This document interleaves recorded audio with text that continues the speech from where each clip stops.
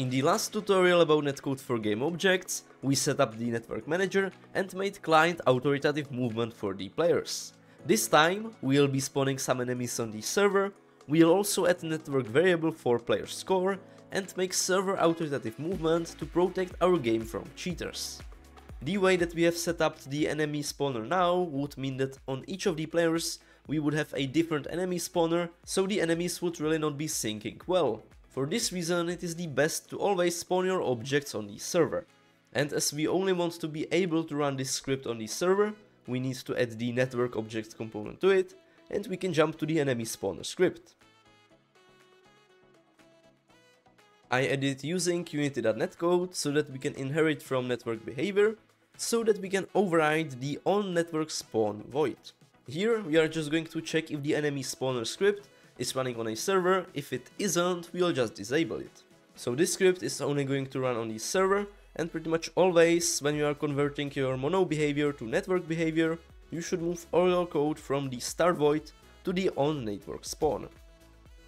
As soon as I start the game, we can see the enemies are spawning on the host, which is also acting as the server, but on the other client, no enemies are spawning, which is what we want. And now we'll also make sure that the enemies are synchronized across all of the clients. I will select the enemy prefab and I'm going to add the network object component to it as well, because it is part of the network, and we'll add network transform.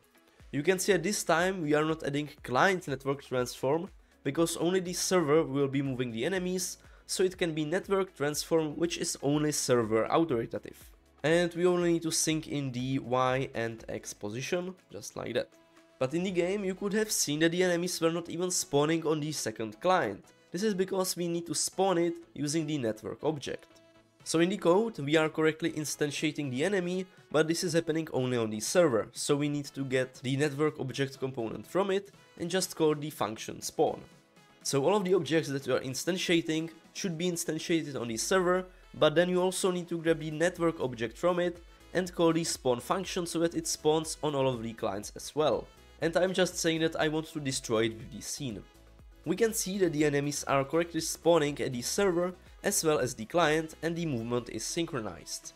But when I select the enemies, you can see that the enemy AI script is still running on them even though it is on the client, so we'll make sure that the script for the enemies is running only on the server.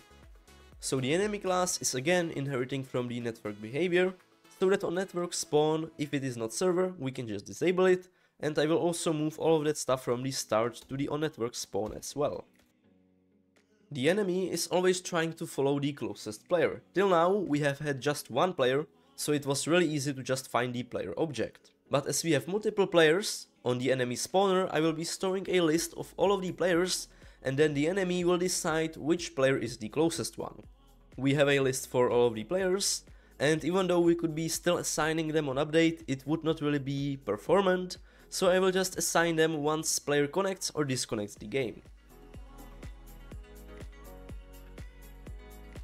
So we have those two functions. Soon you will see why they need to take in ulong, and this is certainly not the most effective way to get all of the players, but it works for now. I also had to add using system.threading.tasks, so that in this async function I can just skip one frame, because when I was trying to get the players as soon as the player disconnected, it was giving me some errors. Now, how do we know that a player has connected or disconnected? We can get this from the network manager. To access the network manager, it is really simple. Just type network manager and we can access the singleton, and you can see that we have a bunch of useful information that we can get from it, but we need to get the on client connected callback and the disconnected one. So to these callbacks we can just assign our functions, and you can see that the callback has a action that needs inputs of ulong, so that's why we need to add it here to match the signature. So when some player either connects or disconnects from our game, it should refresh list without players. So as we have 0 players, the list is obviously empty. I will join as a host, take a look at the list, so we have 1 player in, and when I join in with the second player, yep, we can see that we have 2 players in the list, and if I disconnect with this one, yep, we can see that there's only 1. We are still getting some errors, but this is only related to the enemies. You can see it on the enemies that are running on the client, they are also kind of rotated weirdly, which is because they have the no-mesh agent component on them. So when we are running all of the logic on the server, we can just disable these components and it should fix this issue. So in the enemy script, if it is not running on the server, we can just disable the no-mesh agent component. So in the host, it is still all working well. You can join as the client, and yep, we can see the weird rotation is no longer happening. But the enemies are still not following the closest player, so let's fix that. So in the enemy script, we no longer want to be assigning the players like this manually, we want to do it in update. So from start, the player will be equal to null. If this is true, then we can just go to the enemy spawner, cycle through the list of the players and just choose the one that is closest to the enemy. This is just some logic that is not really specific to the netcode for GameObjects, it is just trying to find the closest player. And to make sure that we are not getting any null reference exception errors, we'll make sure that once any of the players disconnect, we just set the player to null so that it can choose a new player from the list. Again, I'm accessing the network manager singleton, so when the client disconnects, it is going to set the player to null, so that it can again search for the player that is closest to the enemy. And I just forgot that I already had the void update in here, so I will just copy this one function and run it in the update that we have added just now. So I'm running on the host, we can see that the enemy seems to be following the closest player, which there is currently just one. So we can start as a client and just try walking into the enemies, and we can see that some of them are also following this player, which currently is closer, so I can try to just drag them. It's not really working, but we can see that the enemies are certainly following the closest player. The key thing that we did here is that the logic of the enemies as well as the spawning is running on the server, so there is pretty much no way for the cheaters to either spawn some enemies or to make them disappear. But one issue with the enemies now is that because the logic is not running on the client can't really damage the enemies. So what we'll need to do is to run the player's attacking logic on the server as well. There is one useful term that will allow us to do that, as well as to make server-authoritative player movement. And the term is server-RPC, and there is also Client RPC. Server-RPC means that a client wants to run some code on the server. So it is just going to say, hey server, please run this code for me. And a Client RPC works the other way around, so a server can run some code on a client. This is going to help us with damaging the enemies, so that a user can say, hey, I want to try to damage some enemies in this area, then the server will do some raycast, check if there are any enemies, it is going to subtract their health. Currently in the player we are running all of the attack logic in here, so what we'll want to do is that on the user we still need to check for the input. We can't just run all of this as a server RPC, because a server can't really check if this user clicked with the left mouse button. So on the client, we'll still need to check if we are pressing the left mouse button. If this is true, then we'll tell the server that we want to run all of this logic on the server. Creating server and client RPCs is really simple, you can just create new void. And the important thing is that at the end of the name of the function, you have either server RPC or client RPC. And then everything in here works as a normal function, it is just running on the server, and we also need to give it attribute server RPC. So even though the code is located on a client, it is going to run on the server. For simplicity, I will be running just this part of the code on the server, so I won't be running the animations there, as well as the attack cooldown, but for competitive games you can certainly make it like this. So if we can attack, I will just take this part, which is doing some circle cast, and it is checking if we found any enemies. If we did, it is just going to damage them, so I will take this part and I will just paste it into the server RPC. And then when we should run this part, I will just call the server RPC. It is really that simple. Even though it is not giving us any errors right now, it would not be working, because there is no way that the server RPC can access the current move direction, so we can just pass this in as a parameter. So we have it as a parameter, and when calling the function we can just input it. So I'm playing as the host, we can try damaging some enemies, it's going to take a while, and we can see the enemy died. Now when I go to the client, start as a client, walk to some enemies, again it is going to take some time to damage them, but we can see that they are dead. So now we are making our game a lot safer against cheaters, because we are running more and more code on the server. Another useful thing to know about are server RPC params, which you can pass into those server RPCs or client RPCs. It always has to be as the last parameter, and is just called server RPC params.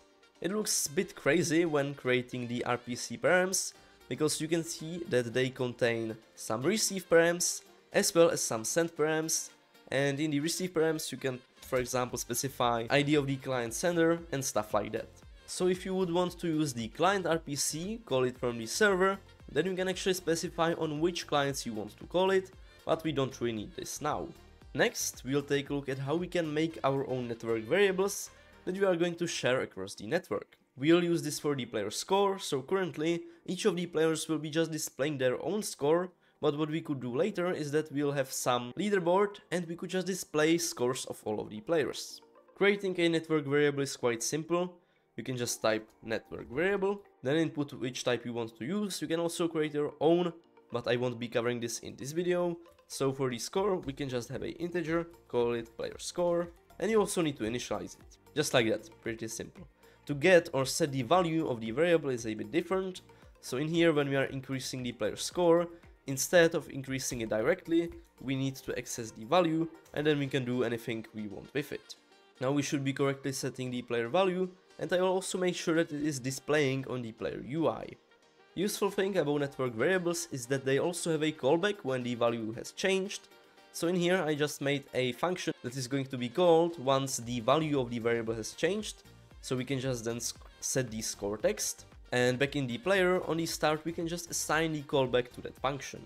So we have the network variable player score. I am accessing the callback on value changed, and I'm just assigning the update score UI function that is on the player UI object. And we are at the host, try killing some enemies. Yep, we can see the score increase to 1, to 2. Now we can go to the other client and see what is going to happen there. So kill some enemies. Yep, we are on 1, 2, and you can see that each player is displaying their own score. We could obviously do this even without network variables. We could just store the data locally, but let's say at the end of the game, we could just display scores of all of the players.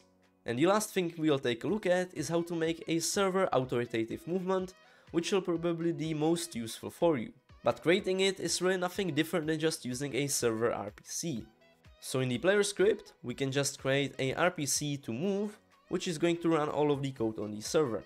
So we can just take all of this code that we have in the move function, but we still need to keep the input in. We can put it to the move server RPC.